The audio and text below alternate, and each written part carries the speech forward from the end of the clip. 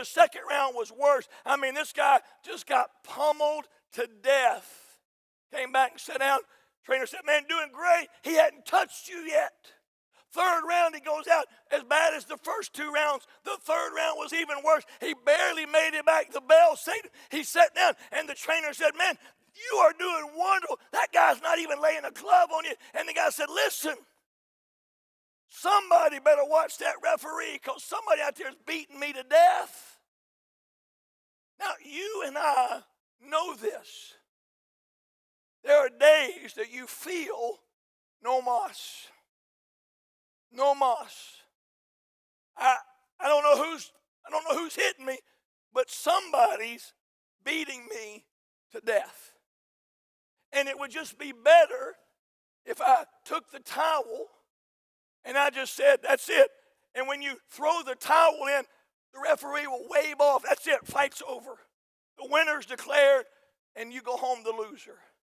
Now, I'm going to tell you tonight that after doing this particular thing for 27 years and being serving the Lord for almost 30-something years now, there are seasons when I feel invincible. That I could literally charge hell and fight right on the doorstep of hell and come out victorious. And then there are days that I feel no mas. No mas. Too much. Now, Paul is going to talk to us about the marks of effective ministry. And I've set that tone because I want you to understand there is a cause, there is a cost, but the cause is worth the cost. Number one, write this down. He said in verse number 1, you yourselves, brethren, know our entrance unto you, that it was not in vain. Now mark this, ministry is profitable. Ministry is profitable. There are two things I need you to understand. Number one, he said our ministry in unto you, it was not in vain. Anytime you serve God, it is profitable. You may not see results immediately. You may not see the results you want to see, but ministry, when you do it for the right reason, when you do it the right way, always remember it's worth it all. It's not in vain. There are days that you think, man, I've labored in vain. I've witnessed in vain. I've worked in vain. I've preached in vain. I've served in vain. Dear friend, if you serve for the Lord Jesus Christ, for His glory and His good, your labor is not in vain. Ministry is profitable. The Word of God never returns void. It accomplishes that which is sent out to do. When you speak the Word, preach the Word, teach the Word, live the Word, it is worthwhile. Remind yourself of that. We don't keep score down here. We work down here. Score is kept up there. It's profitable. But I want you to see that is a true statement and that is a right statement. I do not believe that's the context of this verse. I believe that's true. Ministry is profitable.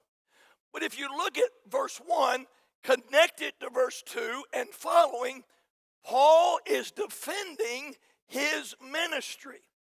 And I do not believe that he is saying our ministry's been profitable to you. I believe he's saying this. Look at it.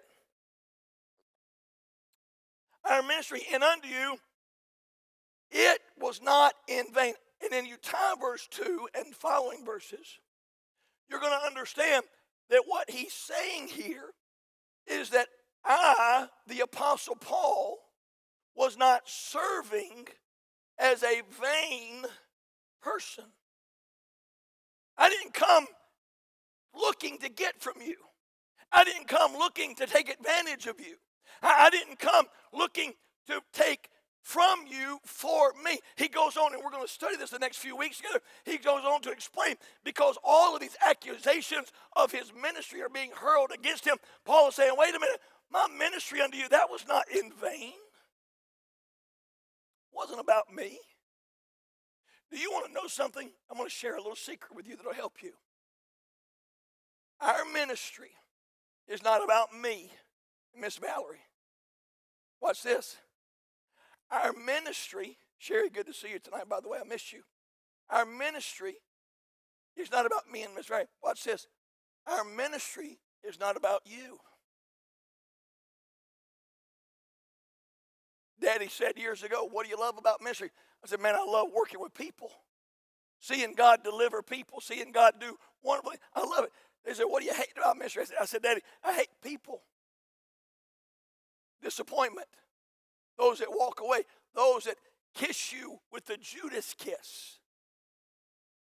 This ministry is not about me, my wife, our family, our name. It's not about you, who we minister to. Ministry is for an audience of one. Ministry is not about results, but about obedience. And what Paul is saying is, ministry is profitable. It's not a waste of time, anything I've done, but I'm not here about me. I didn't come saying, look at me. I remember a few years ago, it became a big deal. Probably still is. I just don't pay attention to it. You'd go to a great revival meeting or something, and across the back of the platform would be like Joe Smith Evangelistic Ministries or such and such. It would be a big picture of the preacher. I remember thinking, that doesn't sit right with me. I don't like it when the preacher or even the meeting is the most important thing. It ought to be that God and the Lord Jesus Christ and the Holy Spirit working, that is what we're all about. Whenever you see a me ministry, mark that as a vain ministry. If you minister for you, what you get, your recognition, your name, your pat on the back, your attaboy, that is a vain ministry. We're not here so that you can say, oh, we love you. We're here so that we can say, we love Jesus. Don't get caught up in meism. It's all about me. Years and years ago, when we lived in Texas, we had a lady named Gaylita Simmons. Famous photographer, very, very well recognized. Valerie, at that time, was working for Continental Airlines. And so Valerie and Gaylita made a deal that we would barter photography for airline tickets. And that was back when you could do that. Pre-9/11, there was a lot of freedom back then. And so we had a lot of family portraits made. And at one time, Gaylita came to Valerie and I said, we want to enter, our studio wants to enter Grant and Madeline in a competition. Would you give permission for us to take their picture and enter them in a child photography competition? We said, absolutely, be great. So they're doing the photo shoot, and we have these at our house somewhere. Grant was cute back then. Madeline was beautiful. And there's some little Dotson dogs, right? Dotson dogs. And Grant and Madeline were holding hands. That's when they liked each other. They were friends to each other. And they were little, tiny, cute. And they actually both won the competition. It's really cool. But in that photo shoot, Gaylita looked at Madeline and she said, come on, express and all the things the photographer says. And she said, Madeline, remember now, it's all about you. And she did this over her head. It's all about you. You're the center of the universe. Now, she never needed to tell Madeline that. We've been trying to break that for the last 19 years or so. But we keep teasing her over these years. Madeline, it's not all about you. And I'm so concerned sometimes that our ministry becomes more about us. More about us than him. A year or so ago, I got off Twitter. I just couldn't take Twitter any longer because I felt like there was so much me ministry that it was grieving my spirit. Self-promotion, self-aggrandizing, You know, you sing a good song and you expect to be clapped and awarded like you've just done some tremendous thing. You preach a message, you reach a bus route, you teach a class, you clean up, you do whatever you do. Dear friend, we all serve not for an audience of each other, but an audience of one. And Paul said, you're accusing me of having this vain ministry. My ministry to you was not in vanity. It's not about me. I'm just a sinner saved by grace. I'm that one beggar who's found bread, who's telling other beggars where to go get bread. It's not about me. It's the giver of bread. So the profitability of ministry is not that ministry is profitable. It's that ministry is about him. That's profitable. Number two, ministry is profitable. But then he said this, but there's always conjunction, junction. What's your function, right? Profitable ministry, but even after we had suffered before, even after we had suffered before and shamefully entreated, ministry is painful. Go back to Philippians, and go back to Philippi, and they were there beaten and thrown into jail. And of course, the revival broke out, and God did great things. They preached, Lydia was saved, God began to work, and those people rose up and stirred the people up, and they were put in jail. Those same people hurried to Thessalonica. Those same troublemakers got to Thessalonica and said, hey, these guys, they're doing all this wrong. And if you'll go through it, again, I don't want to preach this. We're going to come to this. But in chapter 2, he talked about his imprisonment. His imprisonment, chapter 2, verse 2. And then in chapter 2, verse 3, they're going to accuse him of being delusional because he's preaching error. In chapter 2, verse 3, that his ministry was based on impure motives or uncleanness. In chapter 2, verse 3, that he was deceitful, deceiving others. In chapter 2, verse 5, and down in chapter 2, verse 9, that he was a mercenary, not a minister. He was out to get gain materially. And then in chapter 2, verse 7, they claimed he was a dictator, an overlord. Man, none of that was true. That's all a lie. You say, man, I can't believe that people would lie. Why not? They have a father who is the father of lies. One of his greatest tools is lies, slander, deceit, guile, half-truth, untruth. You say, preacher, I can't believe what so-and-so said about me. Why not? Why are you immune to criticism? Why are you immune to confrontation? You say, preacher, I'm trying to do right and live right. It seems the more I try to do right, the more I'm misunderstood. You're not misunderstood. You're under attack. What better way to discourage someone who is trying to do right and to take the very right they're trying to do and use that against them? Paul's heart cry was to help these people know God and to follow God and to come into the knowledge of the truth. And yet they lied and slandered and accused and took everything good he did and tried to turn it bad. Paul, you're going to have to deal with some adversaries. Christian, you're going to have to deal with some adversaries. And mark this down. Here's the great truth of life. Those people out there, they don't hurt you near as bad as those people in here. It is the people closest to you that hurt you the deepest. Painful. Ministry is painful. The cause is worth the cost, but there is a cost. I won't go into any detail tonight. It's not important. Years ago, I got a letter, a blistering letter. Now, I've gotten letters before. I don't get too many letters, by the way. I've been blessed. But I got a blistering letter. It wasn't written to me. It was written about me and got sent to me accidentally. Accused me of everything in the world. I mean, just goodness gracious.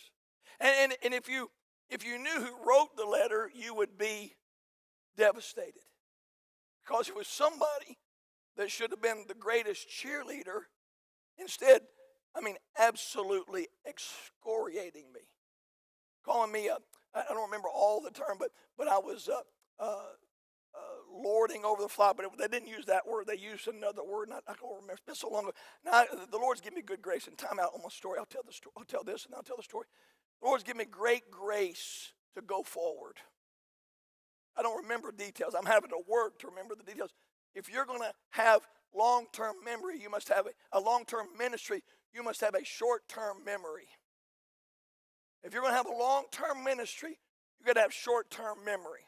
Can't live with this stuff. I don't live with this. I'm just using an example. And I showed this to my wife, and man, by the way, women, they want to protect their husbands. Praise the Lord. It was awful. I'm going to tell you something. That hurt me deeply. But that didn't stop me. And by the way, that wasn't the first, and it probably won't be the last time somebody that should have been supporting us was attacking us.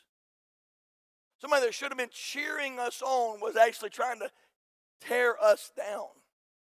There's nothing harder than when you try to win your loved one to Christ or help your loved one, and they begin to call you names, Bible banger or Billy Bible or Susie Sunday School, whatever it is, derogatory, accusatory terms where you're trying to help them, and they're trying to turn it into you're some kind of religious nut. Ministry's painful, but I want you to watch this. Verse number 2. Stay with me. So, profitable, painful. You know, we were treated at Philippi shamefully, suffered, yet we were bold in our God to speak unto you. Number 3, ministry is powerful. Now watch this. Long-term ministry, short-term ministry. Philippi, they shamed us. They attacked us. They imprisoned us. That's okay. We get to Thessalonica, and what do? We talked about the people at Philippi. We complained about the accommodations at the jail. We criticized the church. We talked about those shameful. No, they didn't do any of that. They left Philippi. They got to Thessalonica and said, hey, we will talk to you about the gospel of God. It is the power of God unto salvation. The Christian that can move past the pain and proclaim the good news of Christ, that is a useful Christian. Boy, I don't want to preach this, and be very careful to preach it. Do not get entangled with those who are entangled in the past. If all they want to talk to you is about their wounds and their hurts and their battle scars. You ever been around somebody that hey, I got a scar. Oh, wait, let me show you my scar. And next thing you know, you're trying to prove who's got the deepest scars and the biggest hurts. Pretty soon, pants are starting to come off, and you better get nervous right there, all right? They're going to show you everything. No! You get entangled with somebody that's entangled. All they want to do is live 5 or 10 or 15 or 20 years ago. Listen, get away from those people. They're trying to hold you back. Go forward. There's somebody over here that needs to hear about Jesus. Got a whole world of fundamentalism that are fighting battles that have been dead and gone for 20 years. Listen, leave that in the past. Forget that thing. That's what Paul said. Forgetting those things which are behind, the good things, the bad thing, everything. I'm looking forward. Who's the next person I can help along the way? R.B. Willett helped me years ago. He said, Brent, don't treat the new people like you want to treat the old people. Say, what do you mean? The old people hurt me. So I'm going to project to the new people what I'd like to do to the old people. What would you like to do to the old people? You don't want to know. But it's bad. Now that's the flesh, right? If we live in the past, we'll project the past to the present. And we'll stay stuck, we'll stay entangled, we'll stay trapped in the hurts and the pains. Paul said, no, I'm not going to stay here. I'm going to look for the next person to help. What if they fail? Who cares? What if they hurt you? Who cares? What if they go on and do something great for God? What if they go on and turn the world upside down? Don't live in the pain of the past. Proclaim the truth of the gospel in the present. That's what you're going to find gives you victory over the pain of the past, is to see people saved in the present. Not your past hurt, but your present ministry for Christ. That's where your joy is. Not living in the pain of the past, but living in the present ministry of the gospel. Some of the greatest Christians I knew as a child have turned in to some of the bitterest adults I've ever seen. In their 20s, 30s, 40s, they were on fire for the Lord. But something happened, and they've lived 10, 20, 30 years in bitterness of soul. And I'll tell you what changed. They stopped looking for the next one and started living with the pain of the last one. Preacher, how do you deal with people? Do you understand? Listen, do you understand that if we counted up all the people that have attended, joined, served, been involved with community just over my last 14 years, much less the history of Bible or the history of Central all combined, if we had everybody that started with us continue with us, we could not build a building big enough to hold them. Doesn't that discourage you? Yes, I'm human. It hurts, no question, but I can't live with those who leave. What I've got to do is look for those who are next. Who's the next person to see saved? Who's the next person to follow Christ in believers' baptism? Who's the next person to grow in grace? Who's the next person to surrender their life to full-time Christian ministry? I can't live in the failure of yesterday. I must live in the power of the gospel today. Number 4, ministry is purposeful. We are bold in our God to speak unto you the gospel of God. Now, I'm going to say this, and this is for young people mostly.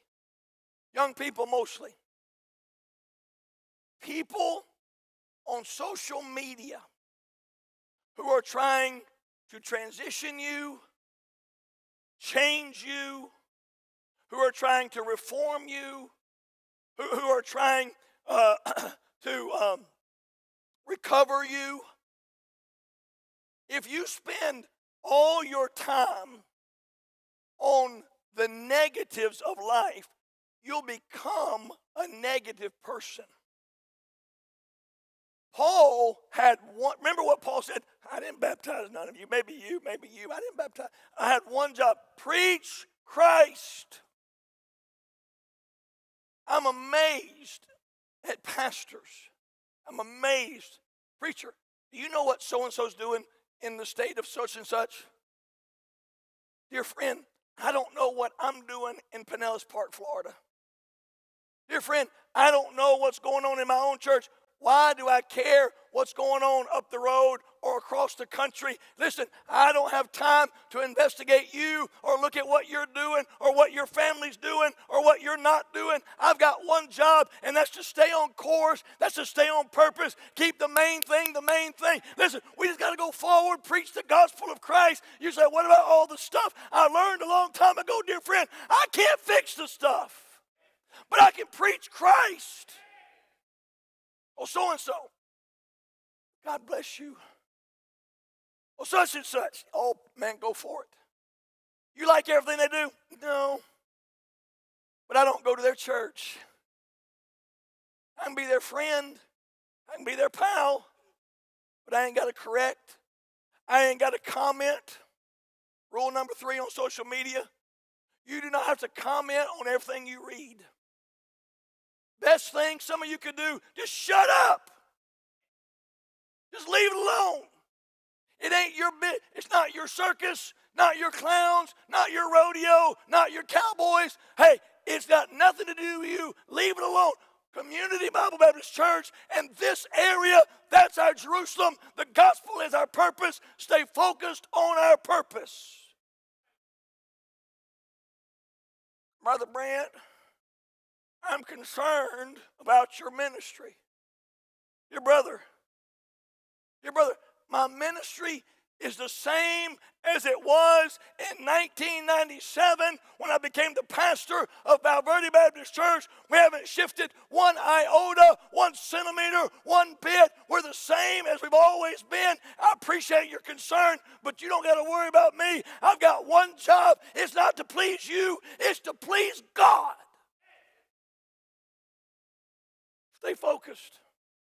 The next kid, not the kids that leave, the kids that are in front of you. Years ago, we'd have revival. It still happens, by the way, still happens.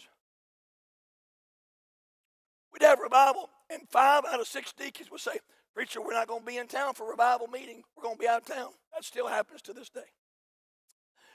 5 out of 6 Sunday school teachers, preacher, we can't come. And I used to go to a revival meeting, and we'd have 200 people there, and there'd be 50 that should have been there that weren't. And boy, I'd bring in a good preacher. By the way, we got revival in June this year. We're not going to host the conference in June. We're going to host the conference in January. But we're going to have a summer revival this year. Just an old-fashioned Holy Ghost, Bible-thumping, Bible-preaching revival. And we'd have 200 people there that night, 50 people that aren't there that should have been there, and I'd just sit over there. I mean, the singing, we bring in a special singing group. We bring in a great preacher, and I'd just be sitting over like this. And I'm just mad about everybody that doesn't show up. I mean, just, I'm going to kick there. And after about 2 or 3 years of that, the Holy Spirit said, hey, dummy. That's his pet nickname for me. How about thanking God for the 200 in front of you instead of being mad about the 50 that don't show up? That changed my whole demeanor. By the way, I think that changed the atmosphere of our meetings.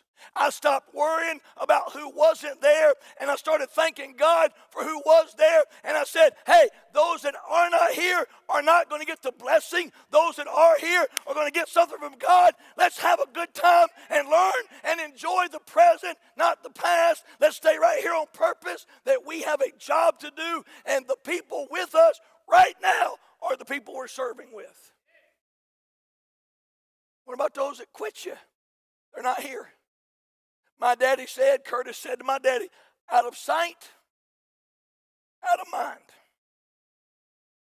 I love you, but you left. God bless you. You going to go get them? No. You going to chase them?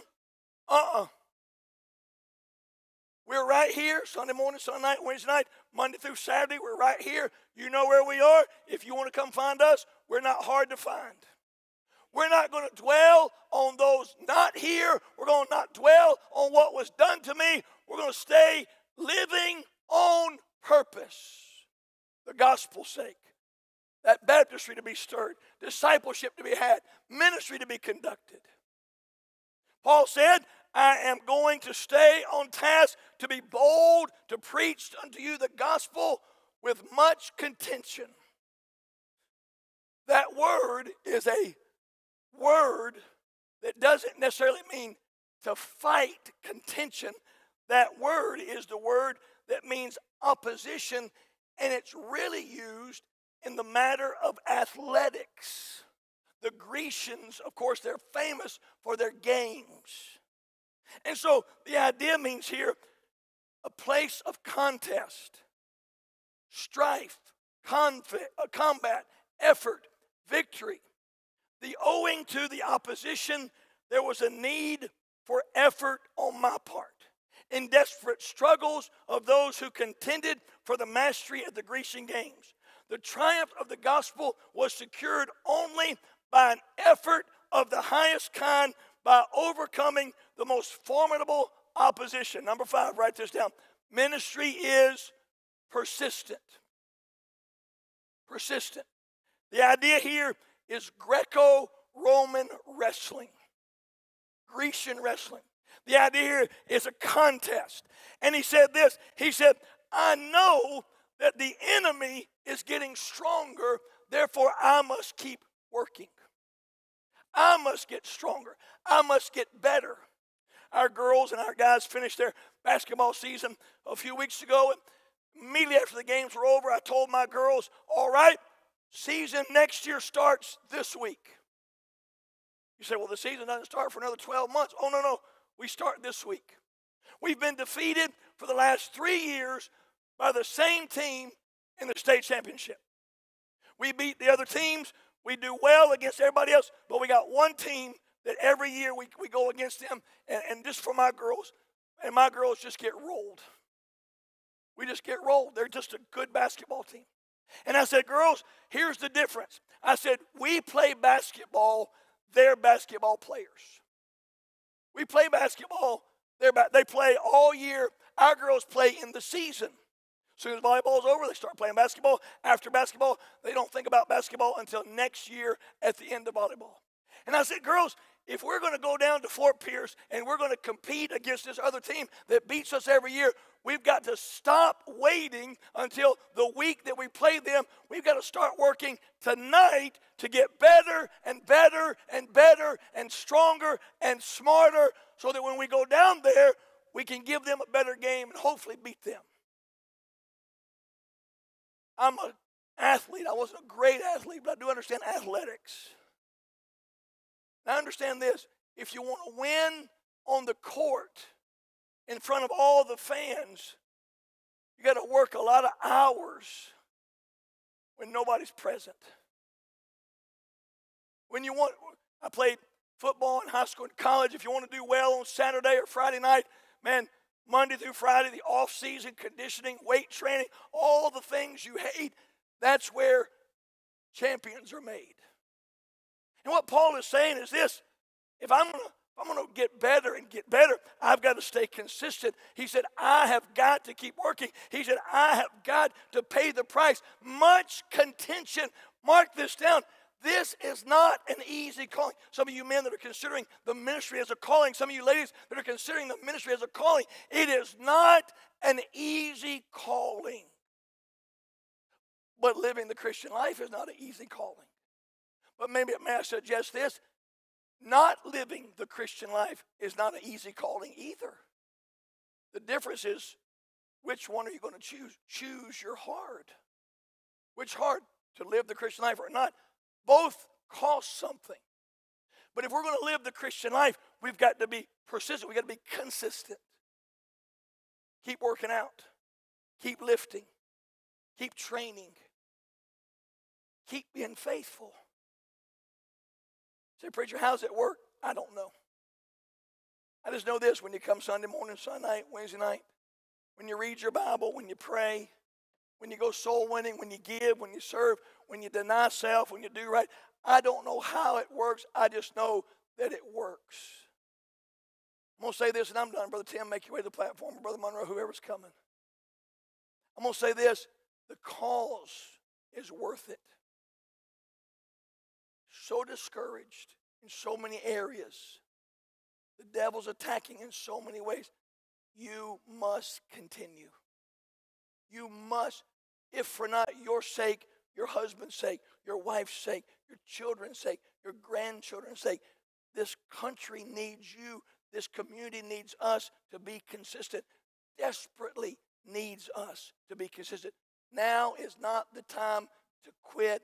Now is the time to continue. Amen. Persistence. Why? Do you think for one moment the devil's like, well, I'm done? The devil is looking for new and better ways to destroy you and everything you love. Therefore, you have got to not be weary in well-doing. You've got to keep on keeping on. Do right. Oh, Dr. Bob used to say, do right till the stars fall. And still do right. Doesn't matter what others do. Doesn't matter what's done to you. Do right. You do right.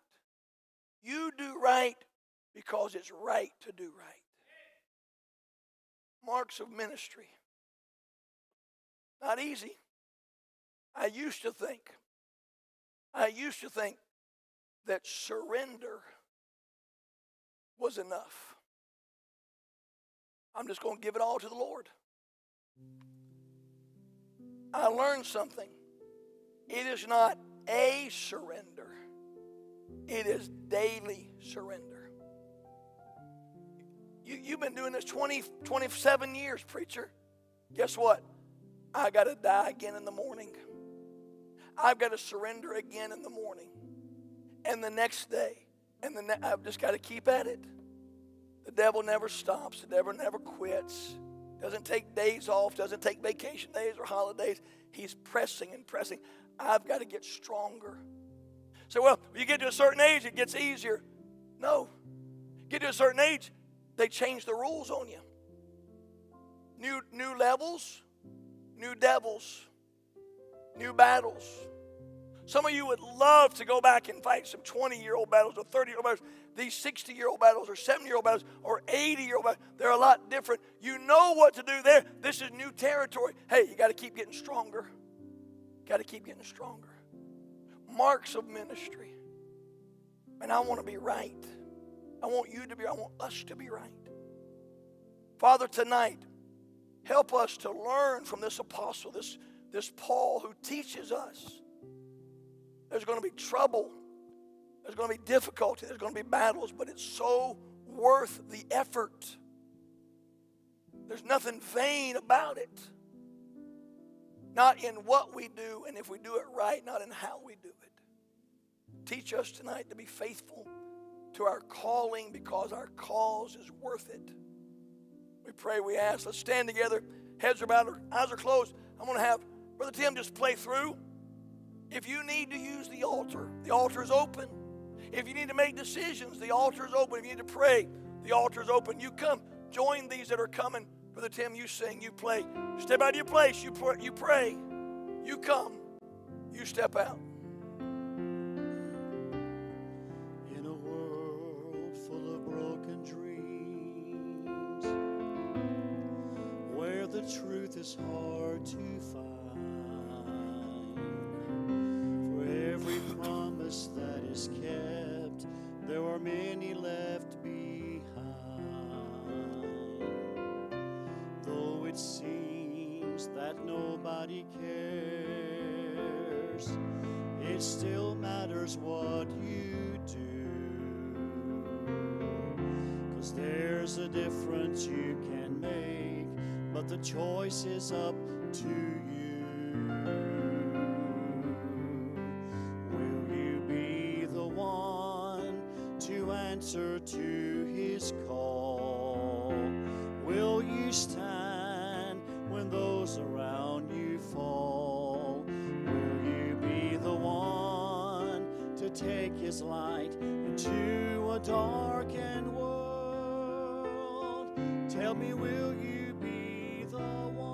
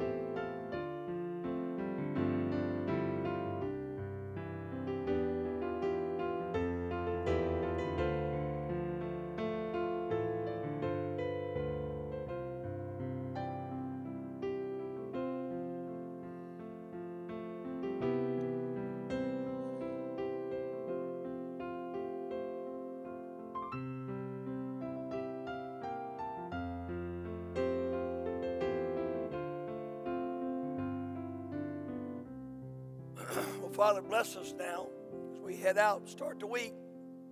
Help us to look forward to that next person, that next opportunity. Tell someone about who you are and what you've done for us.